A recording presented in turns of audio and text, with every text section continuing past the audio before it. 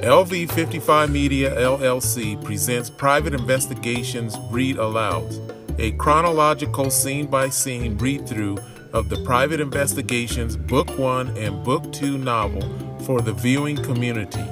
Sit back, relax, and enjoy. Some of the neighborhood sparrows are singing while others seem content, hopping about searching for seeds and discarded human crumbs. Several who are flying and hopping about are forced to scatter when a Canyon Copper Hyundai Santa Fe Sport pulls into the empty stall directly in front of the orange brick Victoria-style building. After a few moments, Sam exits, shuts his driver's door, and walks around to the rear of the vehicle. Still holding his car keys, Sam lifts the tailgate, quickly looks at his watch. Dang, 6:42, he thinks. After grabbing a couple of plastic sacks, he closes it and presses the remote to lock his vehicle. As he gets closer and begins walking up the stairs to the porch, several birds milling about, perhaps searching for worms and bugs, quickly fly away. Sam smirks, thinking, "It's good Max isn't out here right now. He be having a field day. That's all I need is Donna coming into my office complaining about another dead bird she found underneath her desk." Sam, still smiling, unlocks the door and enters, then closes the door behind him and locks it. As Sam walks down the hallway past the three offices, the familiar sound of a small bell is heard as Max trots out into the hallway from the storage room, surveys the activity, then meows a few times. "Hey, Max, how you doing, buddy?" Max meows a few more times. "Yes, I know you're hungry. Let's get you fixed up here." As Sam walks into the storage room, Max follows close behind, occasionally meowing, then begins rubbing his body up against Sam's lower legs.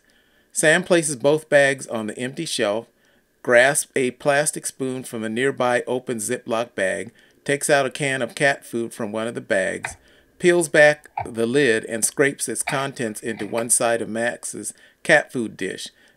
He then grabs the near empty bag of dry cat food sitting on the shelf, pours enough to finish filling up the dish, then mixes the contents thoroughly. Sam looks down at his friend, who's looking up, licking his tongue in and around his mouth with anticipation. Sam smirks. "I'm almost done, buddy."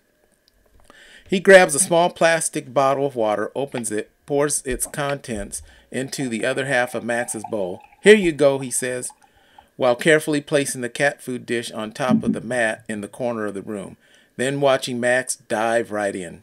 Sam briefly caresses Max's back, then grasps a rolled-up sport camp pad from the room's opposite corner and a pillow off a nearby shelf. He glances towards Max once more, who is still chowing down before exiting the room. Sam walks into the conference room next door to his office, turns the light on, leans a pillow against the wall underneath the window, and unrolls the camp pad. He places the pillow on one end, then removes his shoes before pulling his phone from his jacket pocket and dialing a number. I'm in the office next to mine napping. Wake me at 9. I took care of Marjorie's issue this morning." Sam ends the call, removes his jacket, then places it on one of the chairs that surround the small round table within the office. He turns off the light, closes the door approximately 3/4 of the way, then lies down on the camp pad, placing his phone between the wall and the pillow.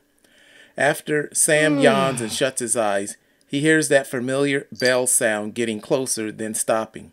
"I'm in here, Max," he says. There's brief silence, then Sam hears the bell sound enter the room. As it gets closer, he can hear Max purring loudly right before he feels his nose and whiskers rubbing up against his face. Max briefly steps on and around Sam's legs while sniffing, then lies down next to Sam. To learn more about Sam Aquino and the many other characters involved in these mysterious, intriguing, suspenseful, and coincidental fiction stories, purchase a copy of Private Investigations, Book 1 and Book 2 in one volume by visiting Dorrance Publishing, available both in softcover and ebook formats. Also available at Amazon Books and Barnes & Noble.